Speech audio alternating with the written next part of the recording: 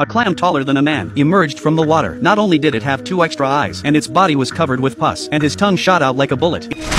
In a panic, Charlie fell to the ground, and there was a puppy in front of him. He didn't have time to think about it and ran. Charlie was about to pick some wild fruit to eat. Era warned him that the fruit was highly poisonous. Charlie had no choice but to go on his way on a hungry stomach. As he walked, he suddenly fell into a deep hole. He was just getting up. In the little hole next to him, there was a strange sound. Then a bloodsucker flew out, and then it disappeared again. He picks up a bone and prepares to strike back. Suddenly a rope fell down. With the help of the old man, Charlie was rescued. After learning about Charlie, the old man was ready to give him a hand. On the way, he gave Charlie a lot of survival skills, telling him about the weaknesses of various monsters. He taught him how to save himself if he was poisoned. At the same time, the little girl taught him some archery skills. After going their separate ways, Charlie arrives in the middle of a forest. The air around him was very strange. When Era started waving her hand at him, his body kept backing away. Then Era hid under a little yellow duck, and there was danger. Sharp claws suddenly appeared under his feet. Charlie turned his head to see.